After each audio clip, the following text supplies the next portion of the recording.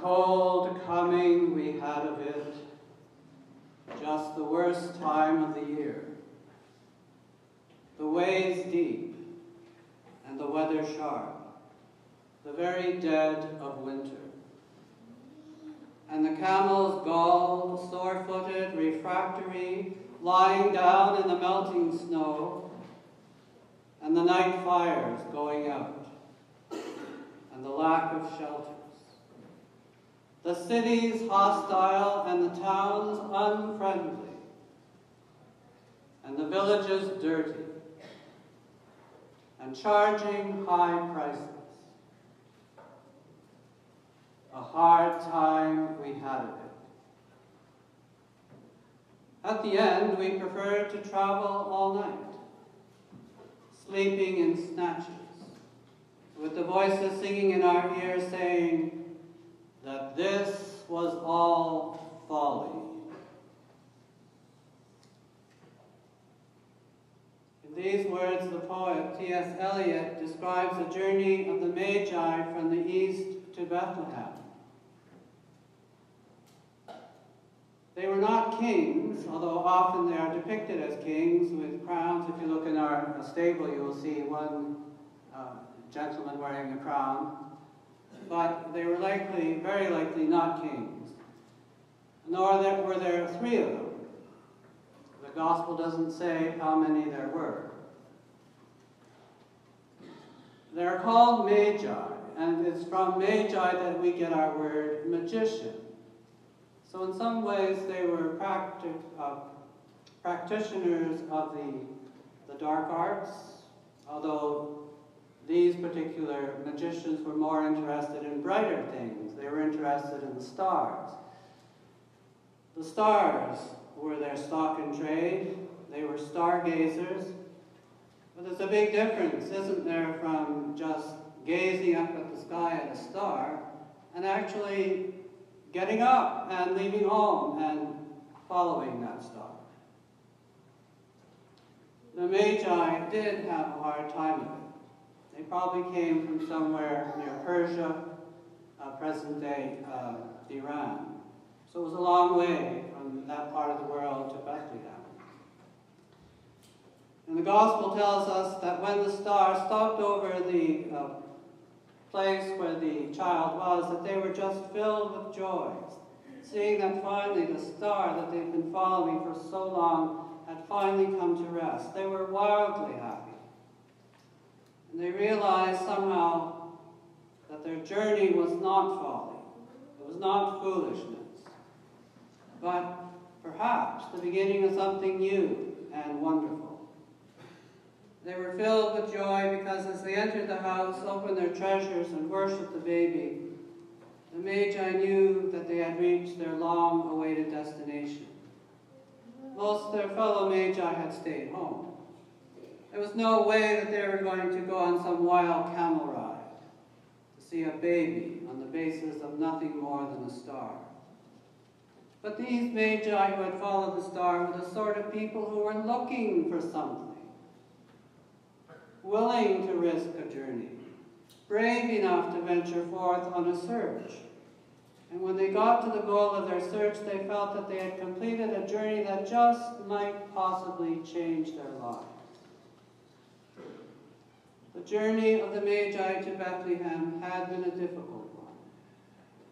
It's a lot easier to travel now, but for many of us, travel has lost its glamour and appeal.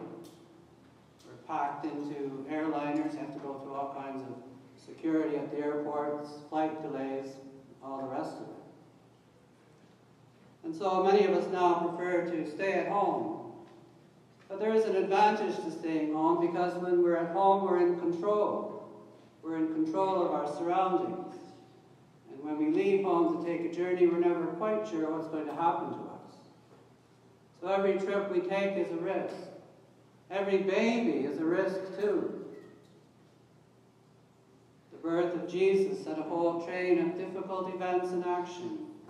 The baby that the Magi discovered was not the end of the journey, but only the beginning. It's the same for us. We believe in Jesus. And so we are willing to follow him wherever the journey leads. And in following him, has he not taken us to places where we perhaps would not have gone without his leading? You know, our ancestors, our forefathers and mothers who founded this parish, were not sure where that would lead them. So they made the journey not seeing the beginning. And that is what we're invited to do, to make a journey not always aware of how it's going to end. So like the Magi, we have seen his star rise in the east and have followed it. Now Matthew introduces us to another character in this Epiphany story, and that's King Herod. So in the poor stable under the shining star is the baby Jesus, King of the Jews. But up at the palace, backed up by his soldiers, is King Herod, who is the client king of the Jews. The Romans were very smart. They knew they had such a vast empire to govern that they needed to appoint people on the local scene. And if that person was from the local place, he was more likely to be accepted.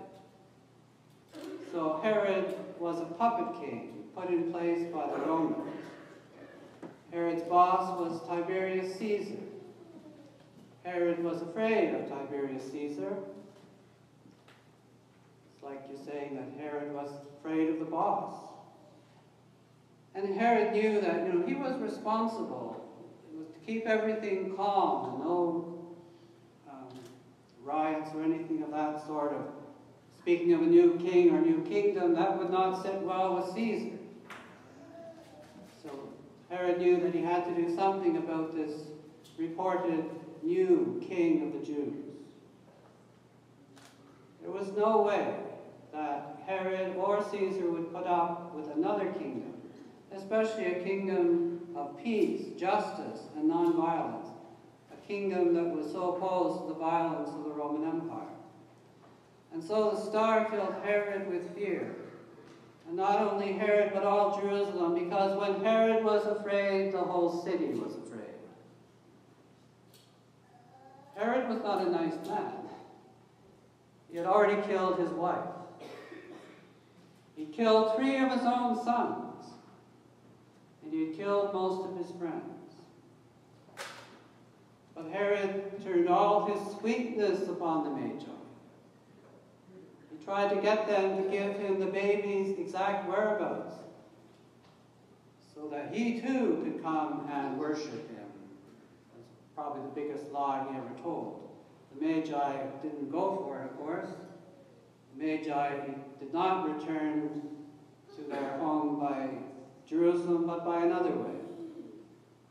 But Herod was not to be frustrated. He sent all his soldiers and killed every Jewish boy under 2 years of age to make sure that this upstart king of the Jews would not compete against him or Caesar. So we've got quite a contrasting story here. The Magi filled with joy, with a sense of a new beginning, and Herod filled with murderous fear. So where do we find our place in this story? Are we the fearful Herod, or are we the joyful Magi? I expect, if we are honest, we feel some kinship with both. With all the legions of Rome behind him, Herod was still afraid. And we, as a nation, powerful as we are, with a large army backing us up, do not feel secure. We, too, are having a hard time with it, both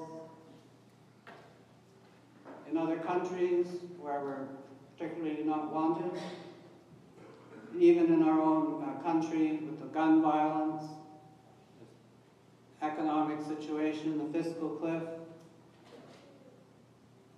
We too are having a hard time of it. And on the personal level, what fears do we harbor in our hearts? What personal fears are holding us back? When we are afraid, we're not at our best. During the Great Depression, President Roosevelt told the American people, that they had nothing to fear but fear itself. He was so right. Fear produces so many unpleasant offspring. Anger, worry, anxiety, suspicion, and all the physical disorders caused by stress.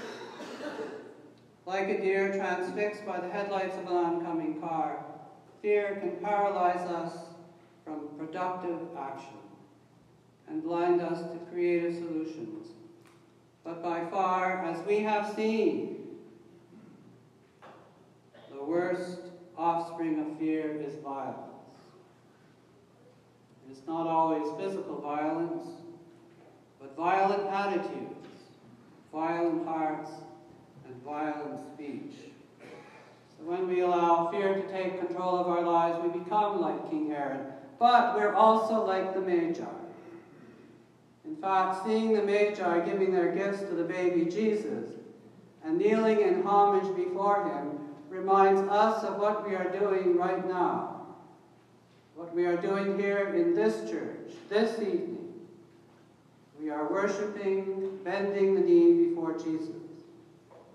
The Magi might be called the very first church, the very first to bend the knee and worship Jesus. But it didn't stop there, as we know. And it doesn't stop in this particular building for us. Our worship is not the end of the journey, it's only the beginning. We are called to go forth from this church, perhaps to travel by another road, to relinquish our sense of control and comfort, and to go where the star and its Lord can lead us.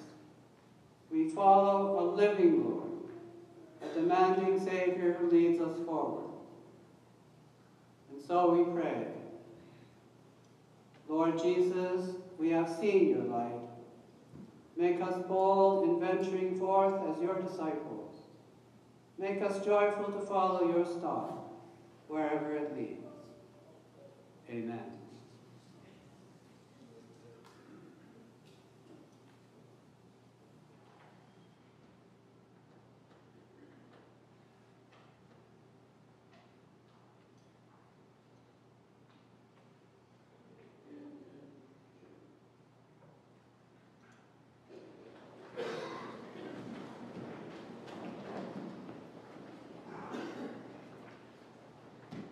We profess our faith using the words of the Nicene Creed. I believe in one God, the Father Almighty, maker of heaven and earth, of all things visible and invisible. I believe in one Lord Jesus Christ, the only begotten Son of God, born of the Father before all ages, God from God, light from light, true God from true God, begotten, not made, consubstantial with the Father. Through him all things were made. Christ man for our salvation, he came down from heaven, and by the Holy Spirit was incarnate of the Virgin Mary, and became man. For our sake he was crucified under Pontius Pilate. He suffered death and was buried, and rose again on the third day, in accordance with the Scriptures. He ascended into heaven, and is seated at the right hand of the Father. He will come again in glory to judge the living and the dead, and his kingdom will have no end. I believe in the Holy Spirit, the Lord, the giver of life, who proceeds from the Father and the Son, who with the Father and the Son is the Lord glorified, who has spoken through the prophets. I believe in one holy Catholic and Apostolic Church. I confess one baptism for the forgiveness of sins, and I look forward to the resurrection of the dead and the life of the world to come. Amen.